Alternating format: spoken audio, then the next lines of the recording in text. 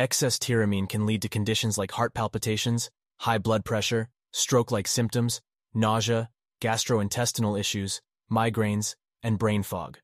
Tyramine is a precursor to the neurotransmitter norepinephrine, which plays a role in regulating blood pressure, heart rate, and mood.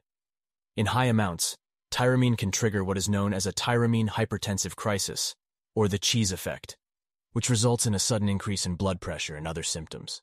Foods high in tyramine include aged or fermented meats, aged cheeses, sourdough bread, yeast products, fermented vegetables, and certain beers and wines. Some fruits, nuts, and beans also contain medium levels of tyramine. Once consumed, tyramine is absorbed in the intestines and metabolized predominantly by three enzymes: MAOA, FMO3, and CYP2D6.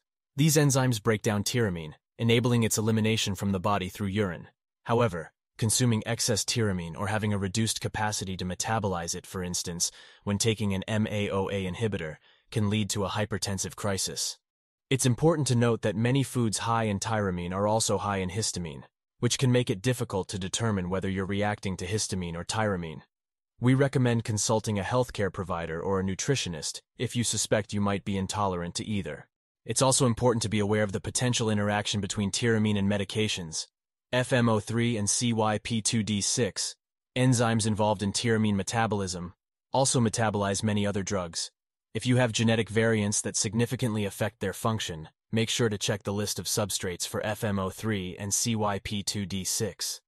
If you suspect you might have tyramine intolerance, consider following a low tyramine diet, which means avoiding foods high in tyramine or not consuming a lot of high tyramine foods at one time. Additionally, vitamin B2 can be beneficial for people with certain genetic variants affecting tyramine metabolism.